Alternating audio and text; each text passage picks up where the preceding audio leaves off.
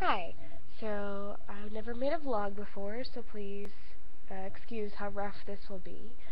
But I wanted to make a little video explaining the test I'm getting done for anybody else who might need it.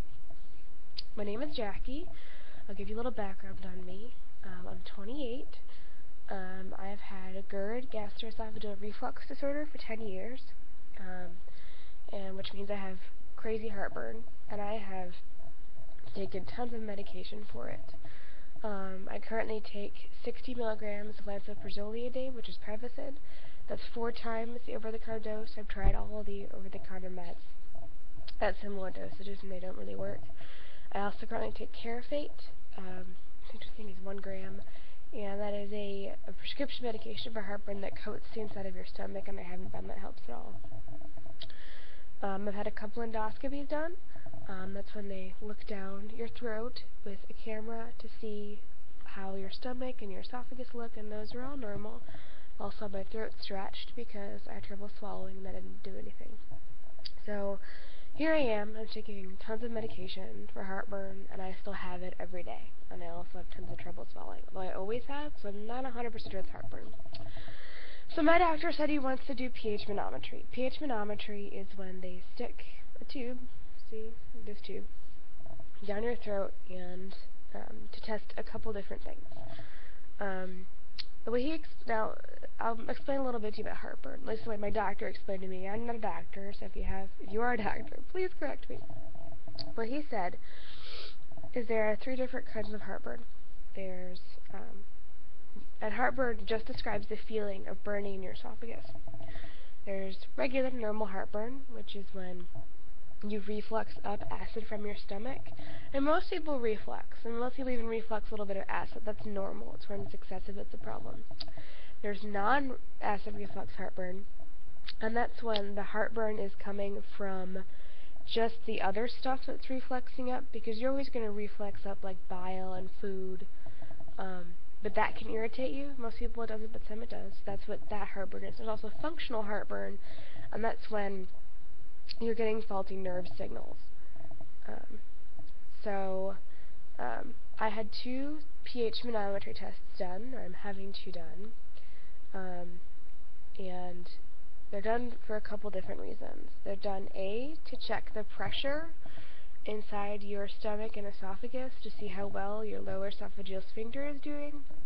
That's the little, like, the trap door on top of your stomach. It's triggered by you swallowing. It's what allows food to go down your stomach and down your esophagus. And if it doesn't work all that well, it can allow reflux up into your esophagus.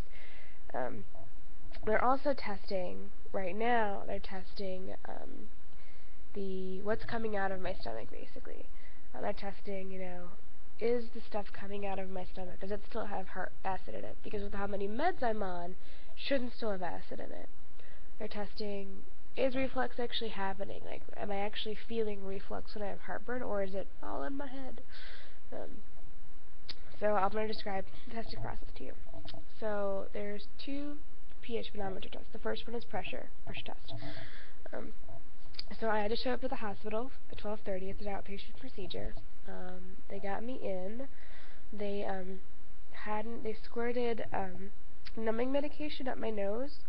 And you're supposed to, suck it up, or, in your nose, and a little bit will get in your throat, which will numb your throat. You don't want too much. I got a little bit too much, so it was really hard swallowing, which feels really, really weird. And that's to sort of guide, so it's not painful getting the sensor through your nose, because the first sensor is a little bigger than this one. This one you can see, this is what's down my throat right now. The other sensor is thicker. Then after that has the time to set, the numbing cream, they guide the sensor up your nose, and then you swallow water while to help guide it down your throat until it's in your stomach. I had some trouble with this stage.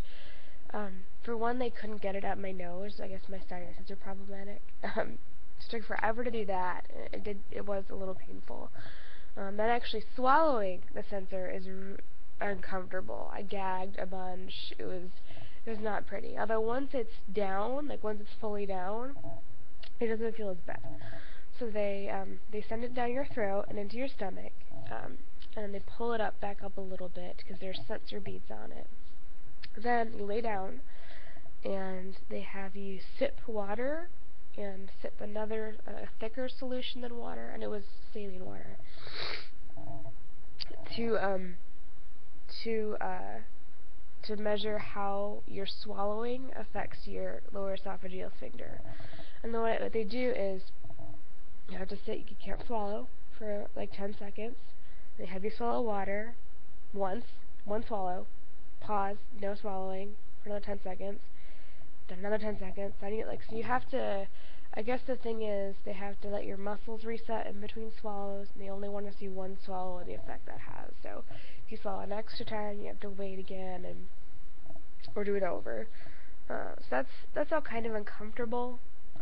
You have a thing down your throat and you can't swallow that much, and it was hurting my throat and my nose a little bit. And they had me do 10 swallows of water and 10 swallows of the other solution, and I'm sorry, I forget what that's called. Um, when that's done, you blow out and they pull the sensor out, and actually pulling it out was really quick. I was surprised. Um, And then after that, they do the second test, which is what I have in right now. And this is a lot thinner. It's a wire. And they stick it up your nose the same way. It was way easier getting it down this time. I didn't gag or anything. And this they leave in for 24 hours. And that's because they want to know what's coming out of your stomach for a long time. And they give you a little sensor thing, which I'll show you. So this is my sensor recorder. It's attached to the thing coming out of my nose. Sorry, it's upside down. And it's got a couple things on it. You press here. You have to tell it when you're eating. When you stop eating, you have to tell it when you're laying down or standing up. You have to tell it when you're having symptoms. So if I'm having heartburn, I press the 1. Unfortunately, I've been having some issues with it. I guess my sensor, the connection isn't quite tight enough. It keeps resetting itself. I hope it's getting information, or you might be getting a second video. The good thing, the nurse practitioner told me, is that I actually do have a strong lower esophageal sphincter. So the whole swallowing and the sphincter opening, that's all working fine. I thought maybe my nurse didn't work, so I guess we will see what this test says. So that's all. I hope that's helpful to some of you out there. Feel free to leave comments if you have questions, or if you want to correct me on something, please go ahead. I'm not a doctor. I've just had heartburn for a real long time, so thanks.